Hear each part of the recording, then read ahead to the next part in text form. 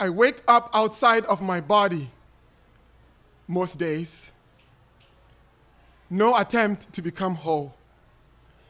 No intention of resurrecting the dead.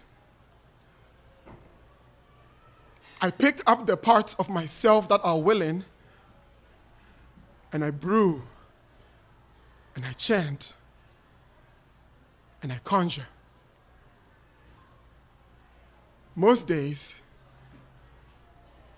I astral project to work, barely breathing, and no one notices. I have mastered life as an apparition. This is who I have become. Sharp and rough around the edges of the knife, failing to make a meal out of my wrist. My mother tells me, God won't give me more than I can handle. So every day I am casting survival spells to camouflage the damage, to burn these bruises, to make these panic attacks sound more like laughter.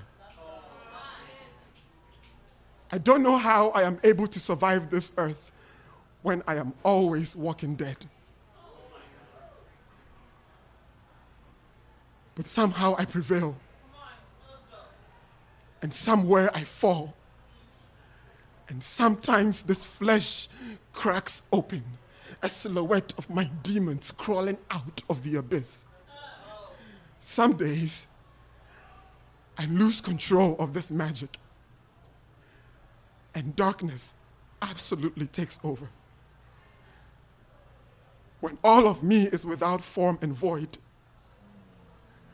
I think about God. I know she too has lived this pain.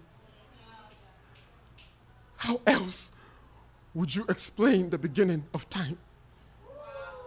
When God said, "Let there be light," I'm sure she was tired of living in the dark. Breathed air into us. A reminder that life too can be salvaged. So when you see a bright orb circulate my black body,